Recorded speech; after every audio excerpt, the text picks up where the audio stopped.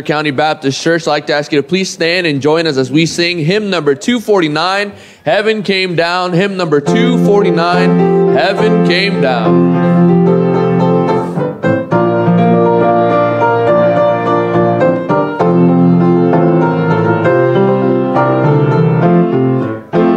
Oh, what a wonderful, wonderful day I will never forget. After I'd wandered in darkness away, Jesus my Savior I met. Oh, what a tender, compassionate friend. He met the need of my heart. Shadows dispelling with joy I am telling, He made all the darkness depart. Heaven came down and glory filled my soul. When at the cross the Savior made me whole, my sins were washed away and my night was turned to day. Heaven came down and glory filled my soul. Born of the Spirit with life from above, into God's family divine, justified fully through Calvary's love.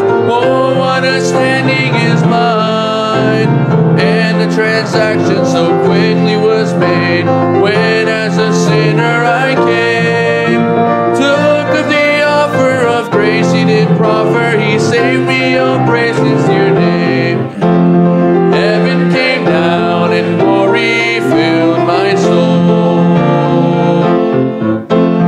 When at the cross the Savior made me whole, my sins were washed away and my night was turned to day. Heaven came down and glory filled my soul. Now I've a hope that will surely endure after the passing of time. I have a future in heaven for sure, there in those mansions sublime. And it's because of that wonderful day, when at the cross I believe, riches eternal and blessings supernal from His precious hand I receive. Heaven came down and glory filled my soul. When at the cross the Savior made me whole, my sins were washed away and my night was turned to day. Heaven came down and glory filled my soul. Heaven came down and glory filled my soul. Amen. Well, praise the Lord. Tell you what, we had a good day in the Lord's house this morning, and what a beautiful baby dedication that we got to enjoy this morning. And little Emmy Lou, I said, I hope you get to see the video. She was smiling at me the whole time. It was wild. I kept looking at her going, man, this baby's just smiling away. And it was absolutely amazing. And oh, she's sleeping now, so praise the Lord. And oh, you have another boy. Look at that. And you're raising mine. You can have them. I got 3 others. But praise the Lord, it was a special day, and I'm glad your parents got to come today. It was good to be able to see them, and what a day in the Lord's house we had. But looking forward to a good night tonight, and had a good meeting this afternoon regarding the big day, and got a bunch of responsibilities divvied up, and so that was really good. We praise the Lord for all that. But let's get our hearts and minds fixed upon the Lord tonight. That's what we're here for. That's what it's all about, is pointing people unto the Lord Jesus Christ. Brother David Kelsey, I'm glad you're here tonight, my friend. I want you to, if you would, lift your voice and ask God's blessing on the church service tonight, if you would, please. Most gracious Heavenly Father, we thank you for allowing us to come to church in our free will now, Lord, as all our rights are being taken away from us, God. And Lord, we just ask you to bless the service tonight, bless the preacher, bless everybody that's here, Lord. And thank you in Jesus' name. Amen. Amen, amen. We may be seated there in the congregation, but let's keep those hymn books out and turn to hymn number 70, The Unclouded Day. Hymn number 70, the unclouded day.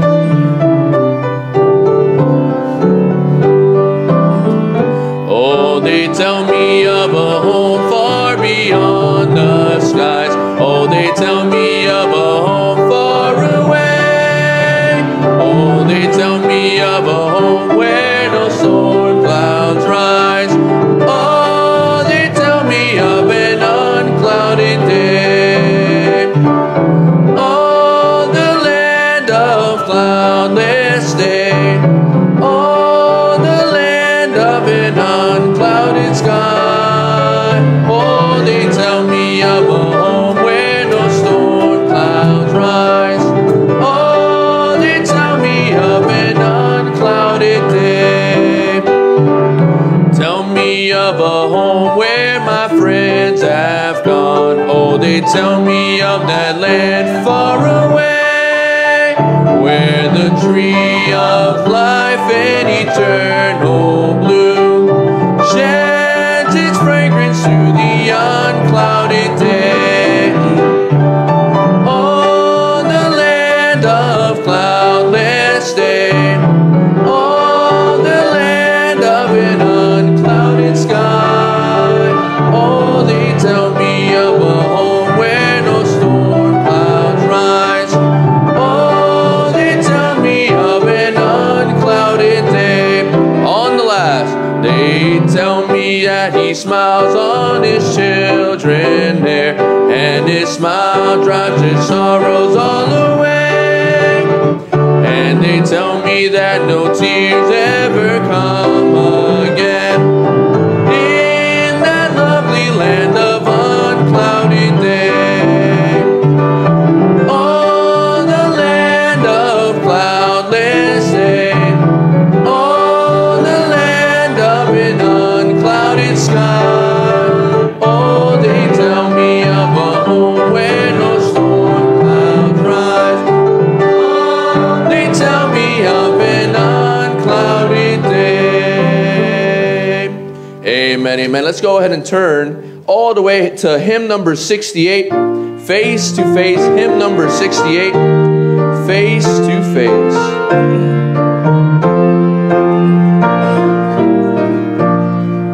Face to face with Christ my Savior. Face to face, what will it be? When with rapture I behold Him, Jesus Christ who died for me. Face to face I shall behold Him, far beyond the starry sky. Face to face in all His glory, I shall see Him by and by. Only faintly now I see Him, with the darkening veil between. But a blessed day is coming, when His glory shall be seen. Face to face I shall behold Him, far beyond the starry sky. Face to face in all His glory, I shall see Him by and by. On the floor. Face to face, oh blissful moment. Face to face to see and know. Face to face with my Redeemer, Jesus Christ who loves me so. Face to face I shall behold Him, far beyond the starry sky. Face to face in all His glory, I shall see Him by and by. Amen. Thank you, Brother Marco. I appreciate that. Brother Jeremy, a wonderful selection of music there. And we will look over our announcements here this evening. And again, we're not happy that we missed our ladies' prayer time tonight. Our meeting that we were having carried a lot longer than what I thought it would. But there's a lot going on October the 31st, so it was necessary for that. And so anyways, but it was a good time there. And let me see here. If I could, Brother Haneke and Brother Joel, when you see him, Miss Karen, okay, he's in the back. Just let him know that after church, let's see Miss Marla and Miss Linda, where you at? And we'll have a quick meeting tonight. Won't take long at all. Just want to talk about a couple things. But anyways, y'all can stick around tonight just for about 5 minutes. That will be a tremendous blessing there. Let's see here. So ladies, you missed your prayer time, but we did our best to pray about what we thought might be on your hearts tonight. And but hey, listen, don't be afraid to go to one another and just say, pray for me. And people do that to me all the time. And pray for me, preacher, pray for me. And yes, I will. And I do my best to remember to pray for them. And sometimes I'll just pray with them right then and there, And so that's always a good idea. But ladies, bear one another's burdens there. SCBBI will be Tuesday at 6:30 right here. And so we appreciate your faithfulness to that. Then obviously Wednesday at 5:45 is puppet practice. And then we have church Wednesday at 6:30. Now, this Thursday will be the last Thursday that we have soul winning. Soul winning will be 6 o'clock on Thursday. And then after that, we're going to be moving soul winning to Saturdays. I know we were going to wait till time change. I'm not going to wait anymore till time change. I'm going to go ahead and move soul winning to Saturdays and knock on doors that way. And that'll be a tremendous blessing. But this week, it's Thursday at 6 o'clock. Thursday at 6 o'clock. And after that, it'll be Saturdays from this point until the time change in the spring. Let's see here. We talked about our big Sunday already in our meeting, but I'll remind you of it. It's our 5th Sunday fellowship plus Roundup Sunday plus Pastor's Bible Party. And there's a lot going on. A catered meal for all to enjoy, pie contest, Western attire costume contest, pony rides, bounce house, hay rides, cotton candy, snow cones, games, candies, and much, much more. We enjoyed our planning meeting tonight. If you say, well, I wasn't able to come, but I sure would like to be a part of it, do us a favor. My wife's the one who kept the list of all the different volunteers and what they were going to be doing. So go see her, and she can fill in you somewhere and get you plugged in so you can serve in that environment there. But it should be a great day, and I want you to be praying for it. Pray for souls to be saved. Pray for the bus route. We're going to be working very diligently. We've been getting lots of pointers from folks who've had successful bus ministries in the past. And so we'll be praying about trying to get that bus route really built up here in the next coming Saturdays leading up to October 31st. Teenagers are having a teen baking or teen cooking championship? Is it both? Baking and cooking? Both. All right. We need something savory and something sweet. And so the teenagers will be given a bunch of items, grocery items. Girls will be going to one location. Boys will be going to another location. They'll be meeting up at an undisclosed location. They'll know where that's at. And then there'll be some judges. Whatever home you end up at, just let the homeowners be the judge there. And of which team wins and which team did the best job of baking the items there. And he'd probably take volunteers tonight who wants the teenagers to end up at their house and they could judge the food and play volleyball in the backyard or games or something like that. It'd be a good idea. But if you want to help Brother Marco with that, see Brother Marco. I'm sure he'll be appreciative of your help in that area.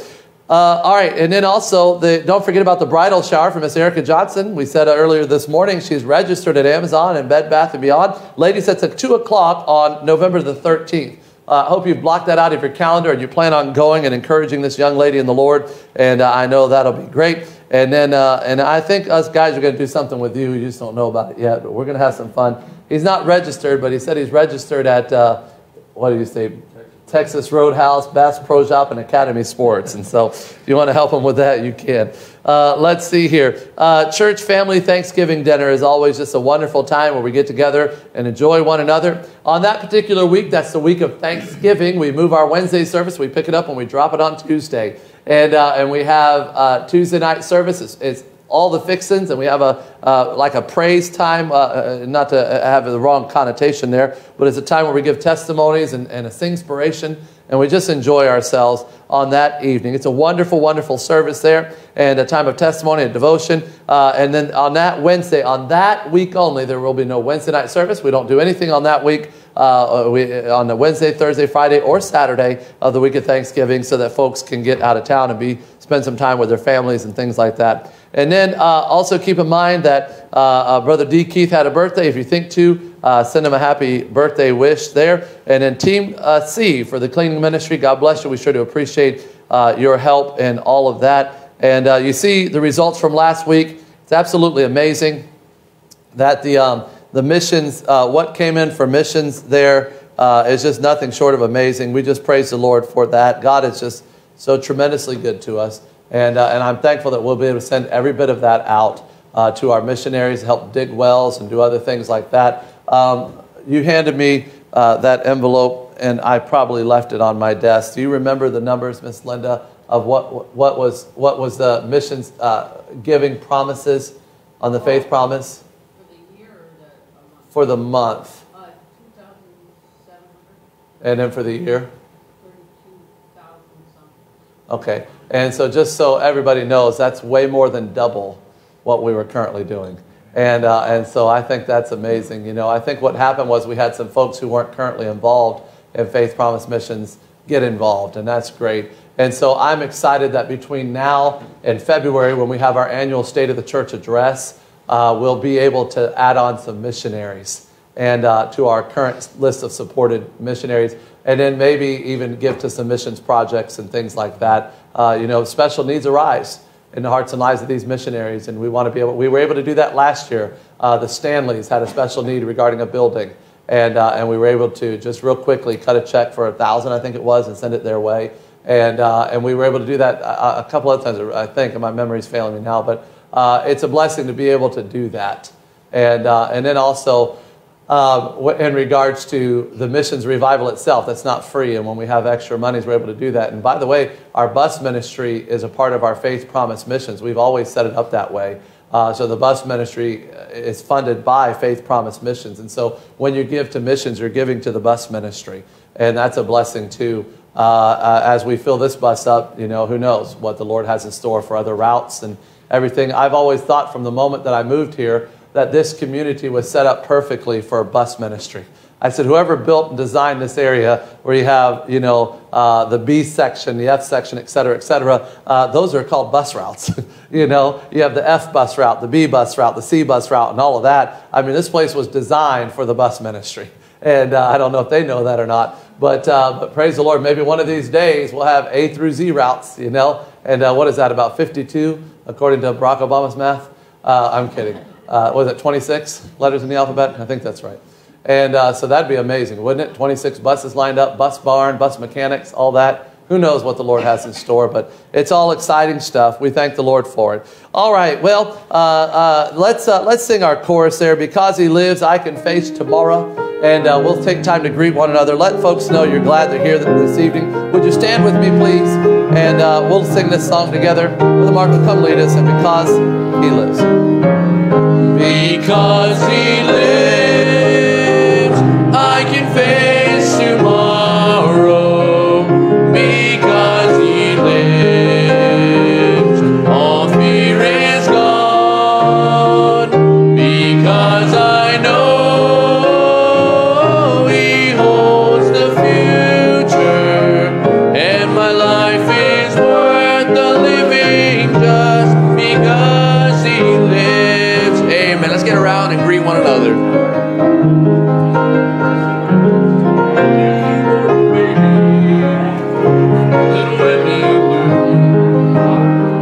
She's crying.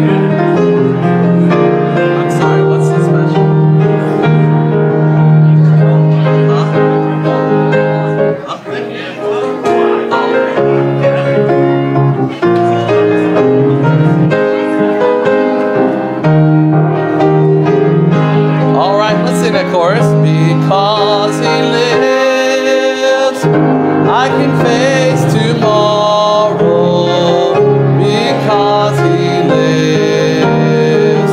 All fear is gone because I know He holds the future, and life is worth the living just because He lives. And my life is worth the living just because He lives. God bless you. You may be seated. And remind me to, I don't see offering plates back there. Did they not get brought back? All right. Well, remind me to do the offering at the close of the service, Brother Marco, please, if you don't mind. And we will sing this evening, the quartet. And I really enjoyed that song that we sang this morning about Abraham, Isaac, you know. And we'd never sung that before while we practiced it. But what a beautiful song. Sing it again. Turn around, Sam. We could if you wanted us to. We had another one planned, but want us to do it again? We'll do it again. All right, Brother Jeremy, where's it at? What's the name of it? When I hold it. Huh? Oh, okay. Is it in alphabetical order? Yes, sir. All right, let's do it.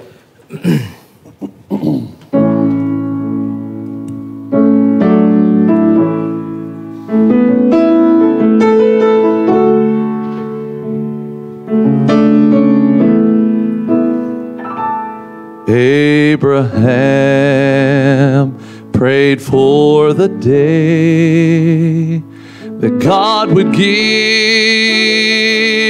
him a son. Blessed Isaac was his name, the greatest gift he'd ever known. Then came the day, who would have dreamed God would say, you gotta give them back to me. And on this mountain you must prove that it's you with Isaac, or it's me and you. So when I lay my eyes down with a broken heart, but my Father's proud, and on this altar where He lay, just to find that it wasn't Him, God wanted me.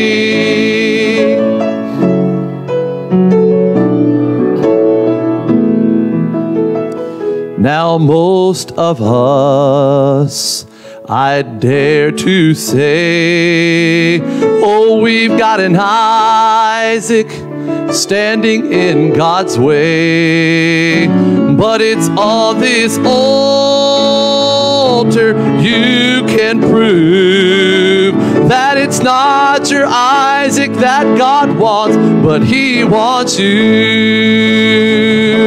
And when I lay my Isaac down with a broken heart, but my Father's proud, and on this altar where He lay, just to find that it wasn't Him, God wanted me.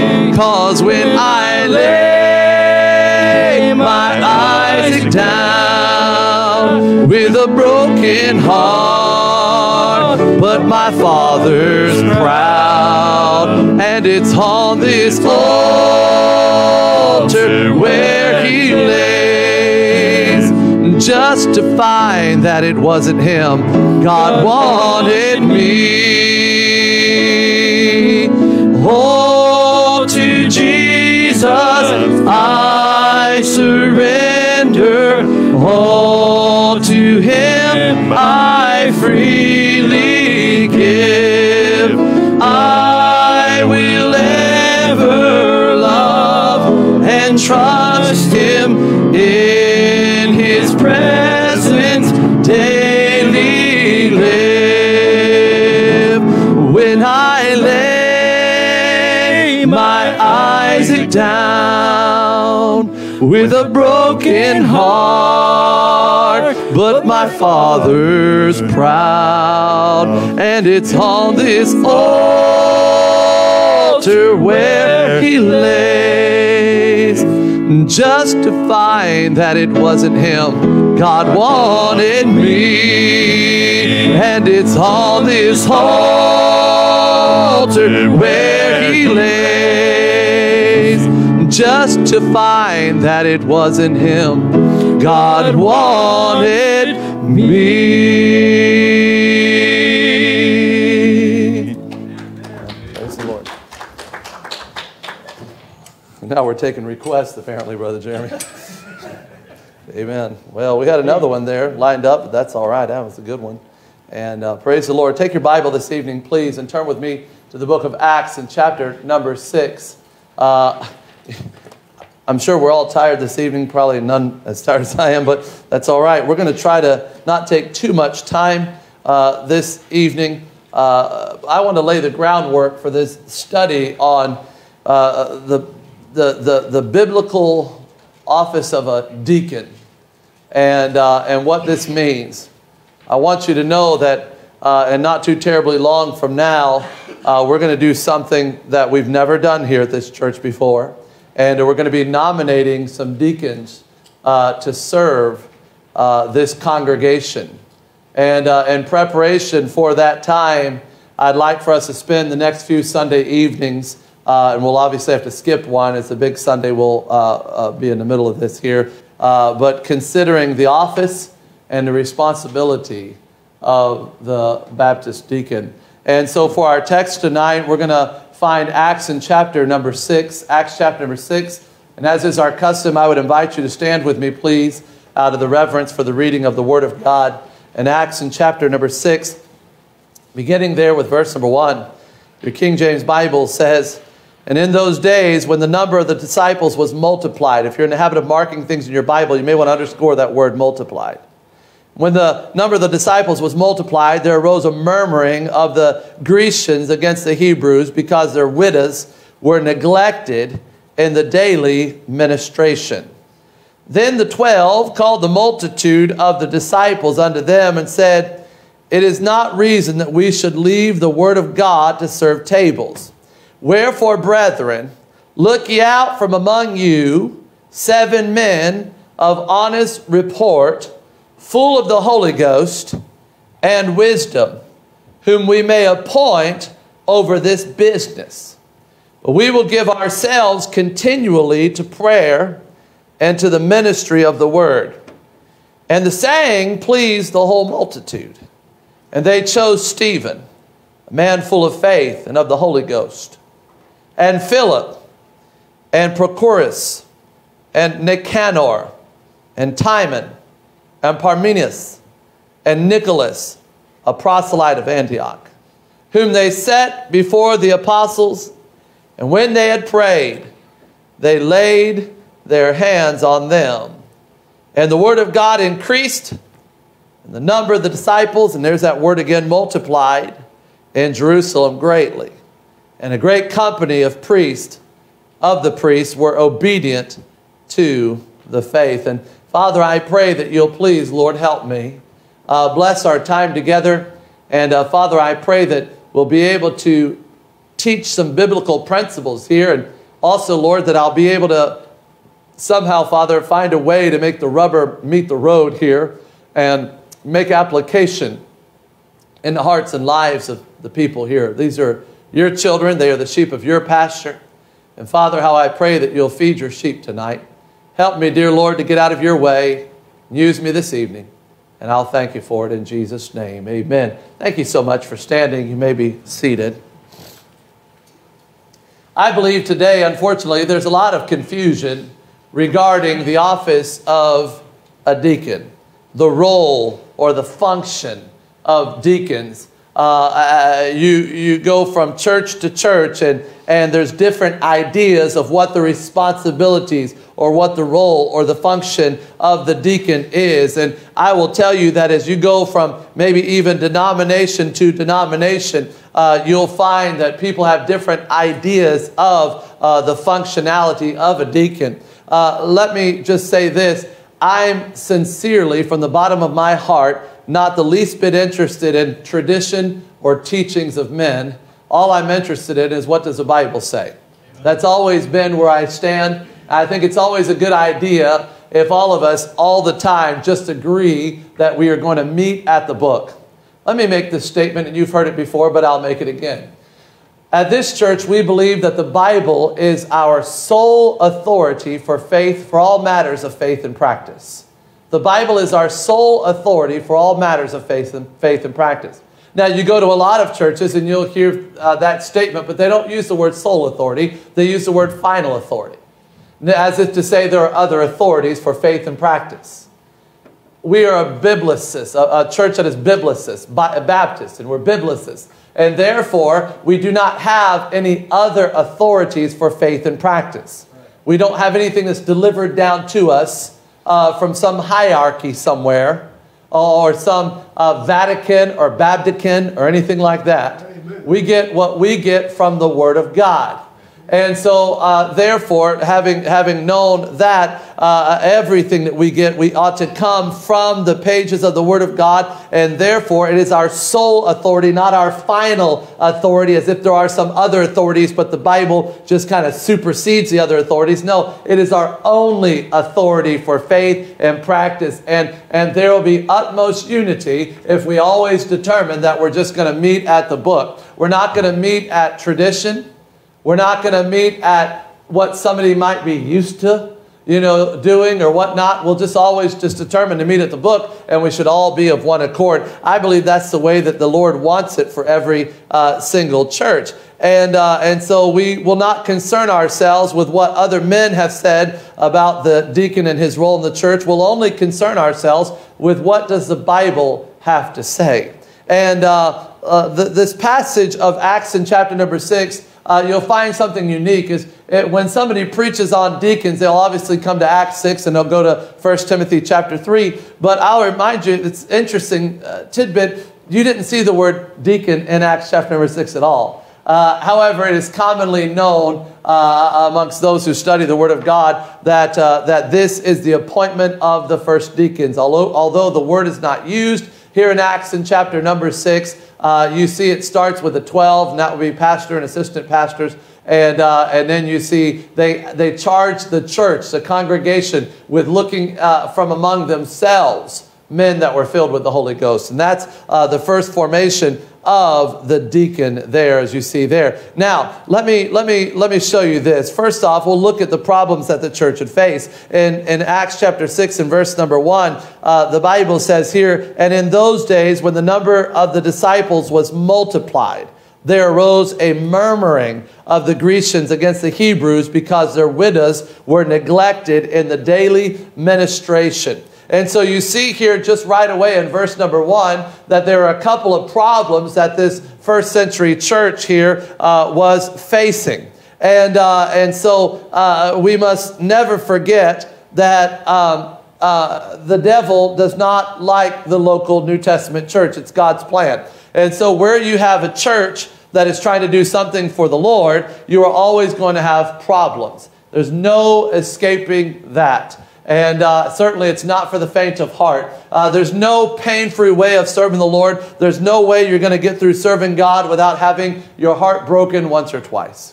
That's just the way that it goes. When you have two or more people, you have the potential for trouble no matter what. When you have, in fact, I heard the story of a man who was on a desolate island all by himself.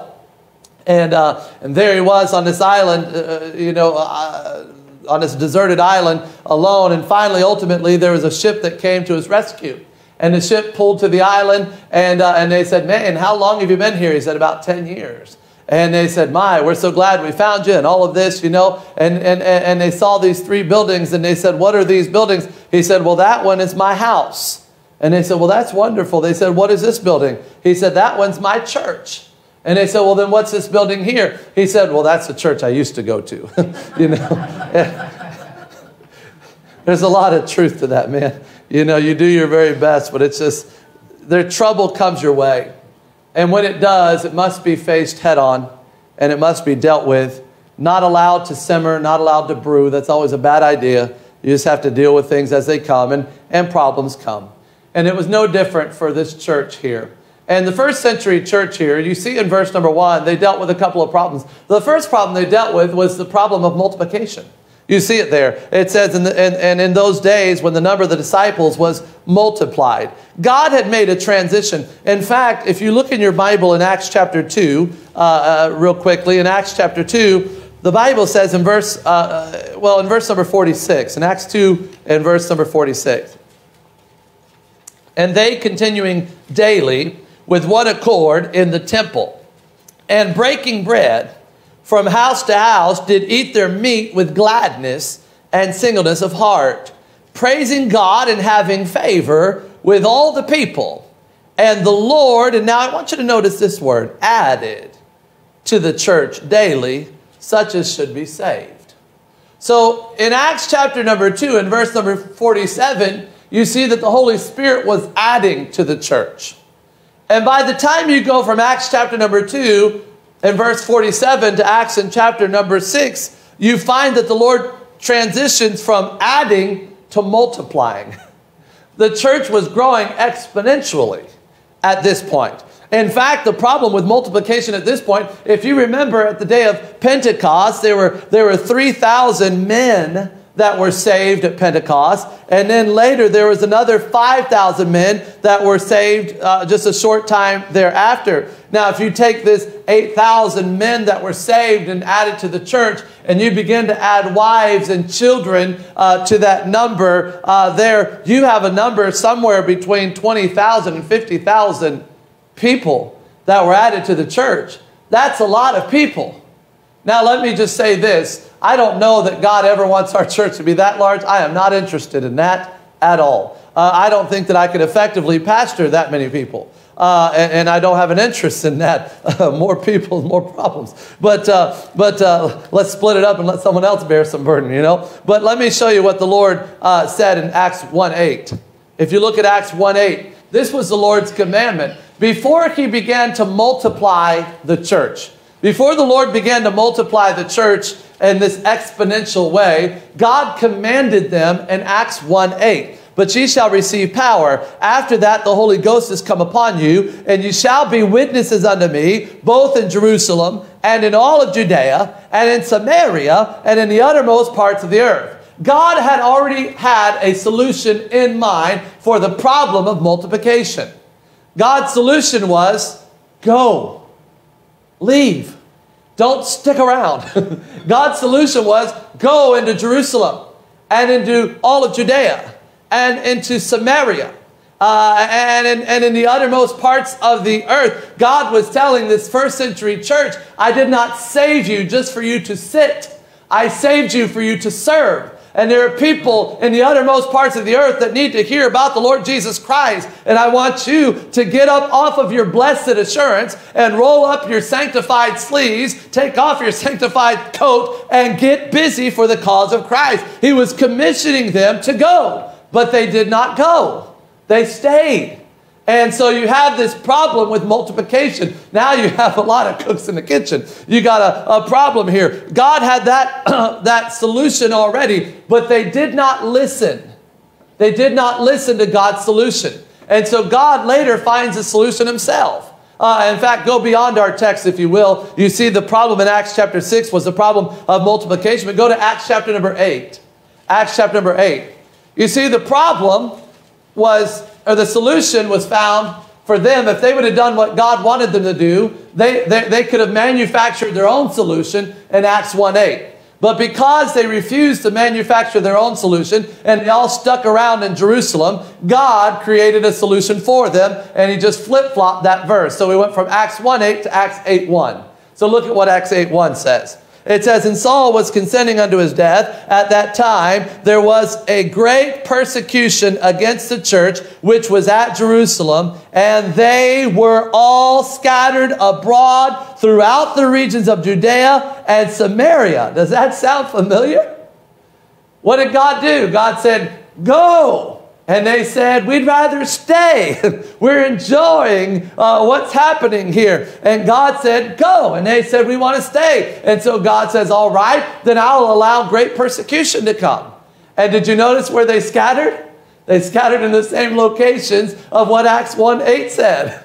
God got the people where he needed to get the people. One way or another, God's going to get obedience there, and he certainly did there. But there's this problem with multiplication there. And so as a church grows, there grows a problem. Back in our text, as the church was growing, there grew a problem with multiplication. You get more people does, no matter how you slice it, more people is more problems.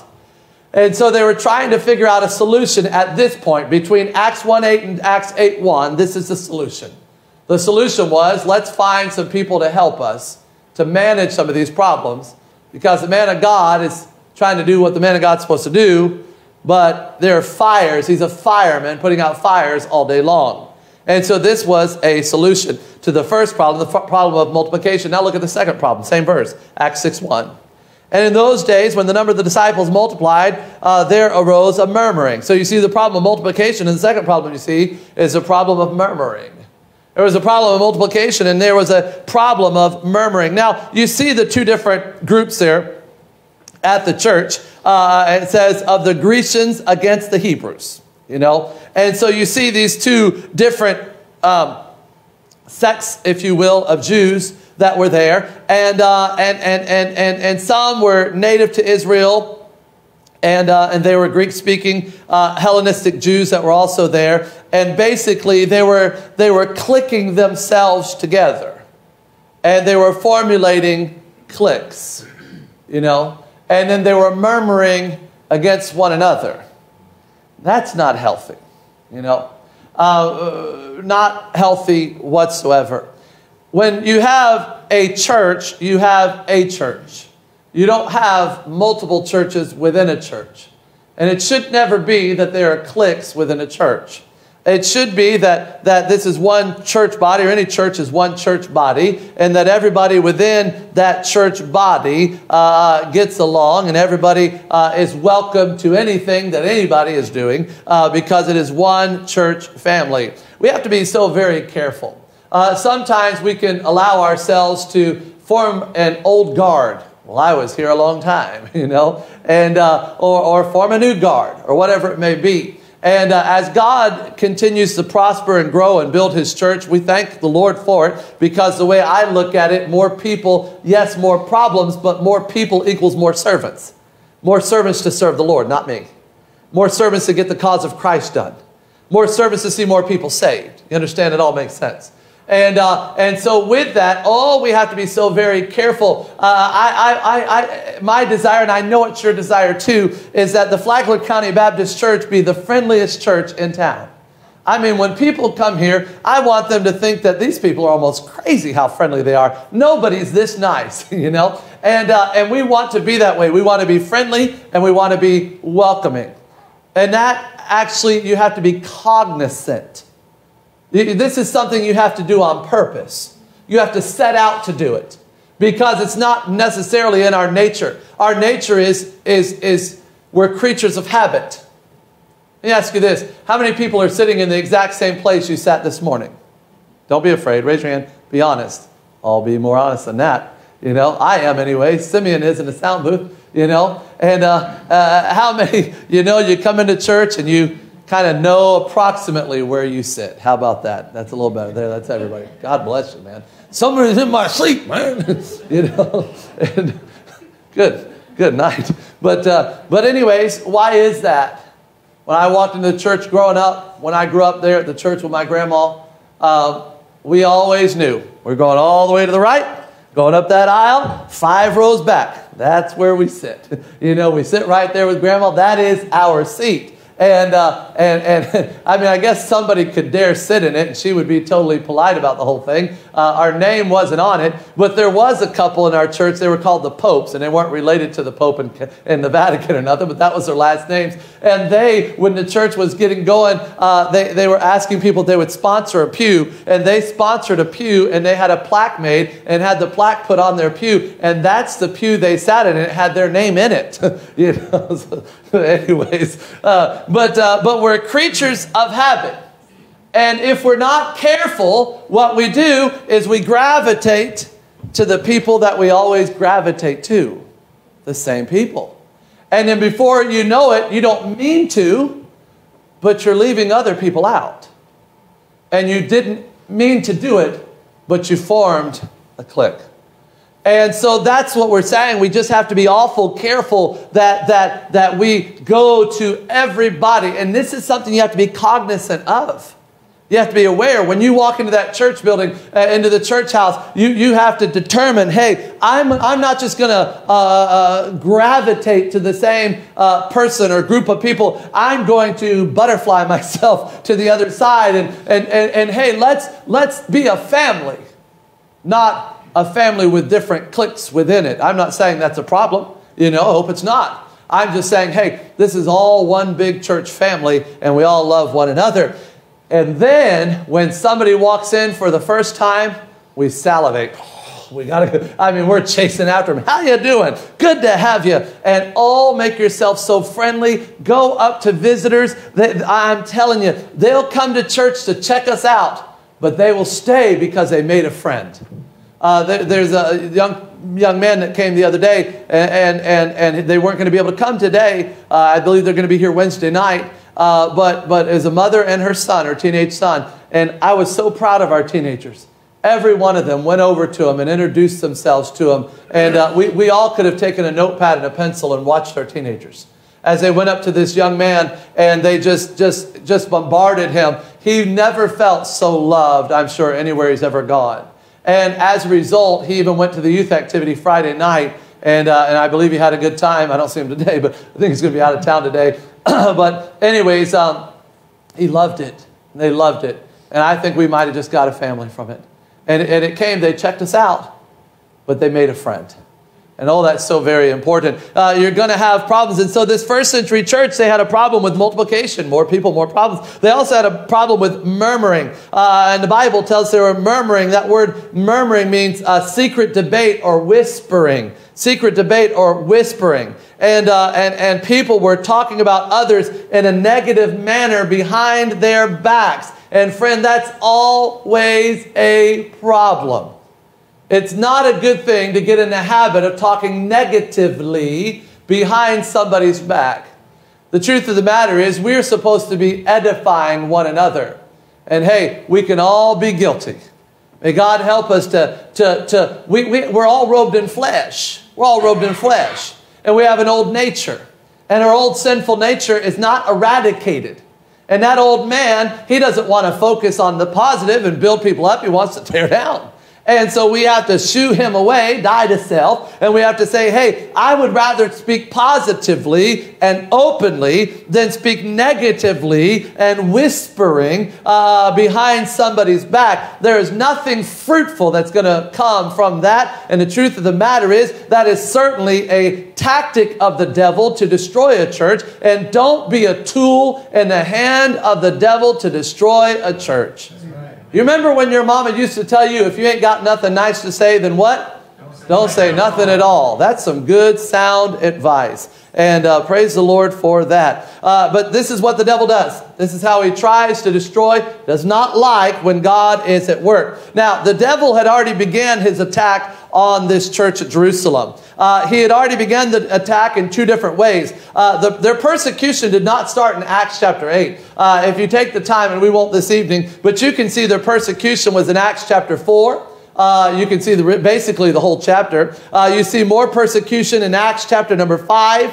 So the devil said, here, I want to destroy this great work that God has going on. And so the devil said, I'm going to send persecution to them. And here they are. They're just getting rolling. They're deciding they want to serve God. They're going to the next step in their Christian life. They're doing more for God. They're changing gears. They're doing more for God. And guess what happens? As they're growing in grace and they're doing more for God, troubles. Does that sound uncommon? I think I know what they're going through. I've been there. Every time I've ever stepped out to do something more for God, it's been met with troubles and trials. But friend, I'll remind you of this. When he hath tried me, I shall come forth as gold. I'm telling you something. God is good no matter what. But anyway, so he tried to attack them through persecution. And then he tried to attack them by introducing sin into the church. And you see that in Acts chapter number 5. Well, for sake of time, I don't know if we want to read it, but how about verse number 1? You'll know exactly what the story's about. But a certain man named Ananias, with Sapphira, his wife. And then it goes on from there. And you know what they did there? They sold a possession, and it wasn't bad that they gave what they gave. They didn't have to give 100%. That was never a qualifier. That was never a requirement. But certainly you weren't supposed to lie about it. And that was the problem. They lied to the Holy Ghost. They said, we sold this property for X amount of dollars, and so we are giving all X of it in the offering. When in reality, they sold it for Y. And they only gave X. And they kept Y. And they lied about it. That was the problem. They were introducing sin into the church. And oh my, you can only imagine what would have been the motivating factors in the life of Ananias and Sapphira, maybe wanting the notoriety or whatever it may be. But God wanted his church to be holy. God wanted his church to be pure, and he wasn't going to have any time for that. And so Satan had tried to attack the church by way of persecution. And then he tried to attack the church by introducing sin. And both attacks failed, because you know that as we get to our text, the church just kept growing exponentially. And so Satan's attacks was a failure. And Satan said, well, I'll persecute them. And they grew. All right, well, I'll try to send sin into camp. They took care of it. Ananias drops dead. Sapphira drops dead. Church is purified, bang, bang, church grows, boom, And so the devil's, what am I going to do? He tried to destroy the church from without, and he realized that it wasn't going to work. And so he changed his tactic to trying to destroy the church from within. And that's what you see back in our text in Acts chapter number 6 with the murmuring. The murmuring that was going on there. And the same is true today. If the devil cannot infiltrate us and attack us from without, you can rest assured that he's going to do his dead level best to try to destroy the church from within. And that's what was happening here. And he's going to do everything he can do to try to divide a church that's growing and doing something for God. He's going to, you know the old saying, divide and conquer? We always say this in America, united we stand, divided we fall, right? Have you ever seen a day and age in which we've been so divided as we are in our land? I mean, you'd have to go back to the days of the Civil War. Why do you reckon there's so much division? Where do you think it's coming from? Spiritual wickedness in high places. This country is trying to be destroyed, and they're trying to do it by getting us to divide against one another, and they're doing a good job. No doubt about it. But what lies true for the country also lies true for the church, and that is, united we stand, divided we fall. A house divided cannot stand is a more scriptural way of putting it. We have to make sure that the church of the living God is in unity. This first century church, this church here at Jerusalem, they were a church that was known for their unity. As you read throughout Acts, you'll see that reoccurring theme. They were all all of one accord, one accord. You see this unity there. And there is no place for anger in the local church. There is no place for unforgiveness in the local church. There is no place for division in the local church. There is no place for trouble in the local church. That is the kind of thing that will destroy a body of Christ, the church. We have to be so very careful. The church, if it's going to thrive, it'll have to be a church of unity. So you see, they had a problem of multiplication. They had a problem of murmuring, and they also had a problem of ministry. The Greek-speaking widows were not getting their share of the daily food and supply, and the early church was committed to meeting the needs of its members. But because of the growth of the church, the multiplication, the other problems, there were people that were being neglected. And so they had to figure out what they were going to do. Let's look at verse number 6. It says, and in those days, verse number 1, of chapter 6. And in those days, when the number of the disciples was multiplied, there arose a murmuring of the Grecians against the Hebrews because of the widows, because their widows were neglected in the daily ministration. And so there's this problem with ministry. The widows were not being taken care of. The widows were being neglected. Now, you have to think about the ministry, and I'm probably going to try to wrap it up here, even though I'm not near finished. But the ministry has to have priorities. Now, if you have somebody who is in a hospital, and they really need somebody to come alongside of them and pray with them. Some of you have been on your way to surgery, and I've prayed with you. You know, and that's good. As the church grows, there's only so much one man can do before he spreads so thin that he breaks, you know, and that's not a good thing either. And so what do? They looked out from among themselves deacons. Now we'll talk about what that word deacon means at another time, because it'll probably blow your mind as we just make sure we get everything we get from the Bible. But the purpose of the deacon was to come alongside of the pastor and relieve some of his load in the order of service because of this whole thing of priorities. Now we have to have a priority.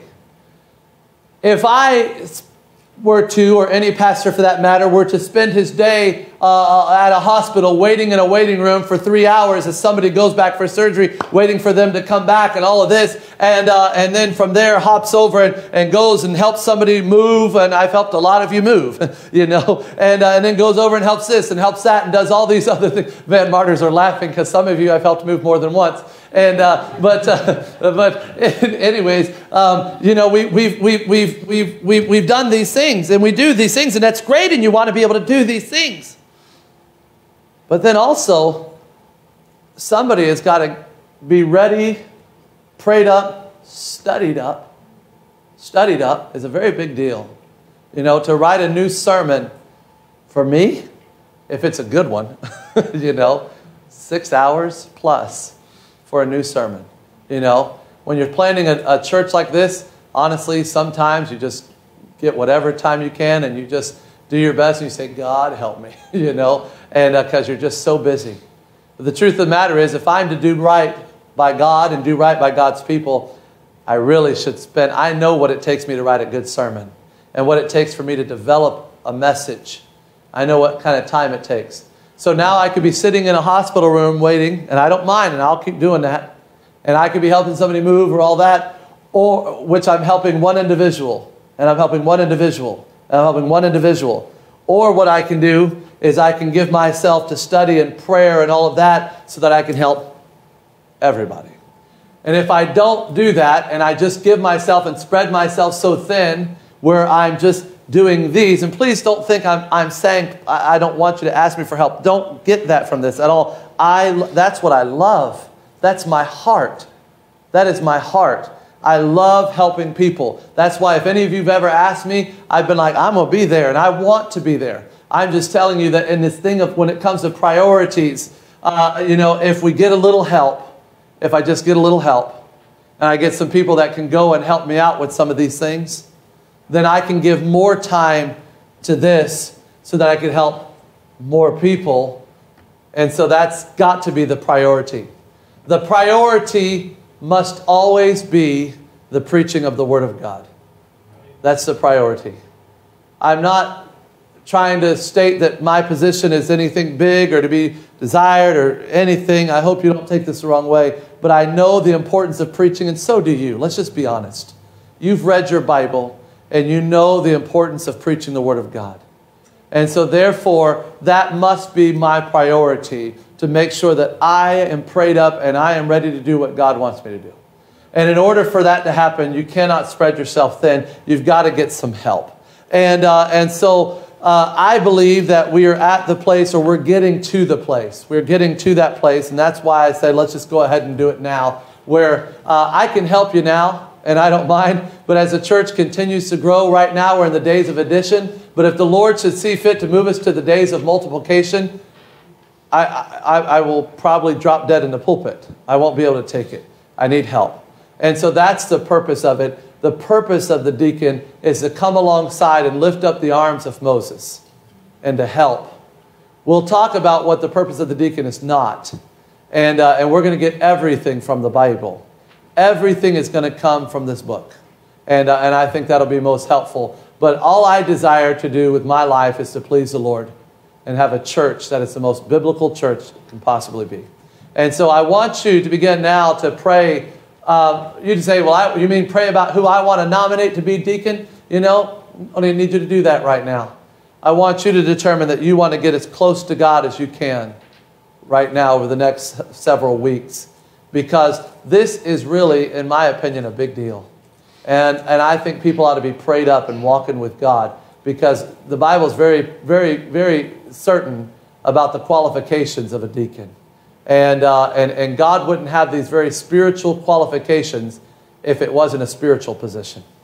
And so may God help us as we pray about these things in the next coming weeks. Father, I love you now and thank you for your many wonderful blessings.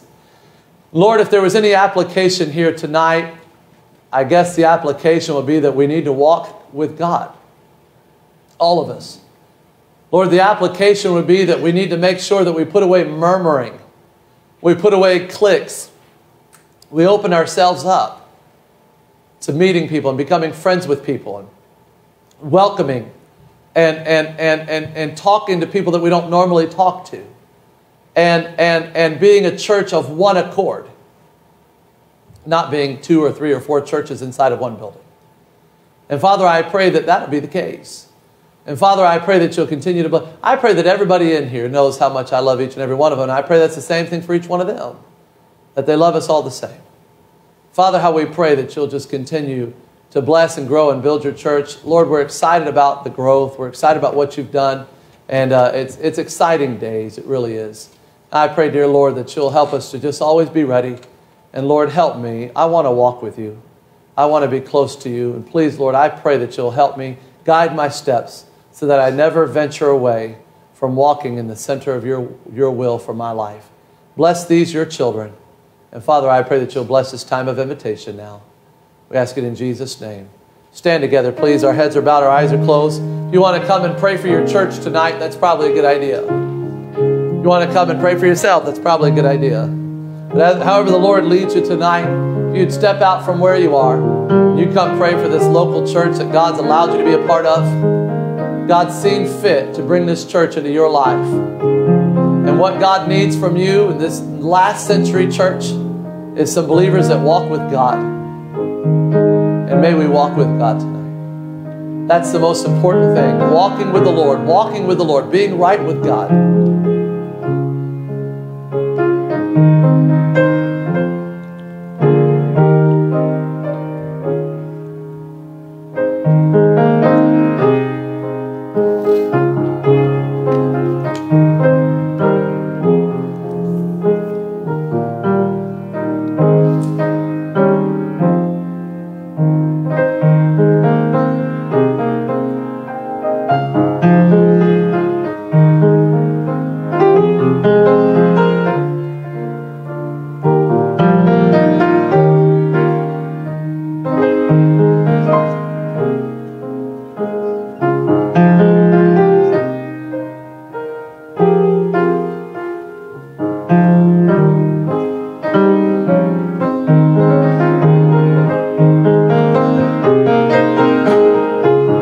this song that Brother Jeremy's playing, and we'll let the ushers come forward as we sing this good song here, Lord, I'm Coming Home. It's 162 if you want to sing with us.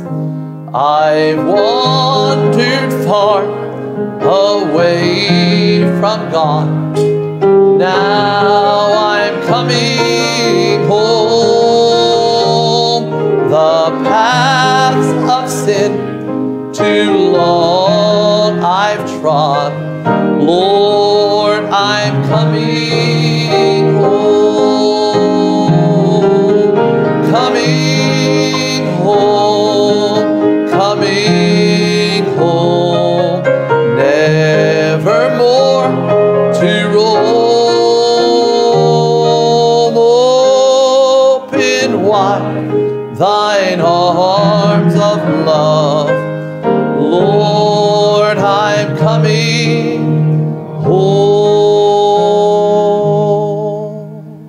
Amen. Brother Mark will lead us in prayer for the offering this evening, please.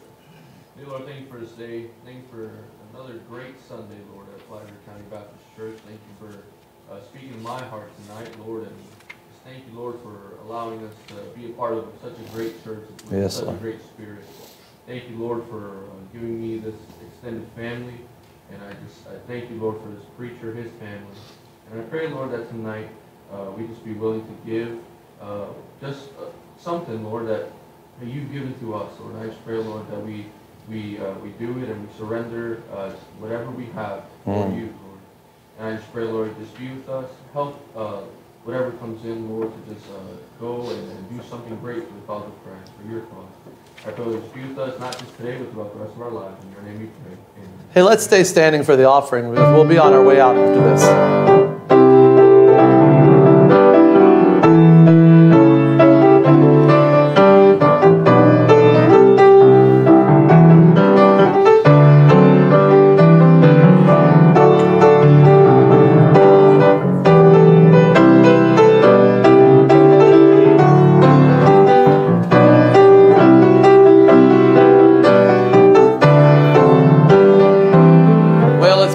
Good day in the house of the Lord today. I've really enjoyed myself today.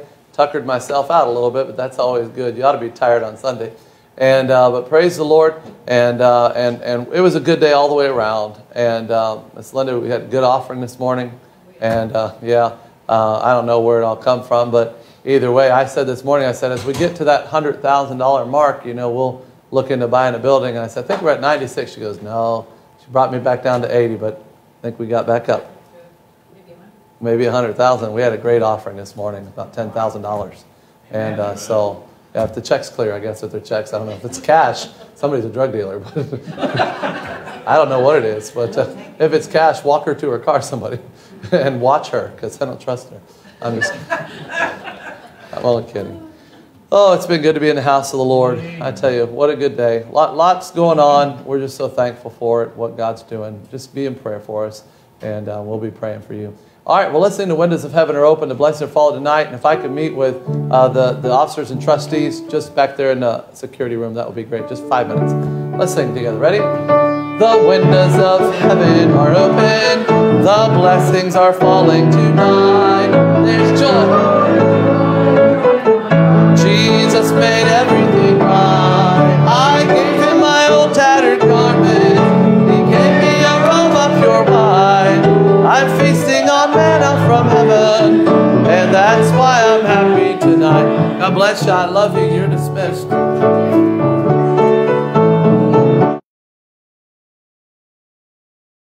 Thank you so much for being a part of our church service. I hope you enjoyed the message and the music and all that was involved in the church service today. Now listen, something very important is knowing the Lord Jesus Christ as your personal Savior.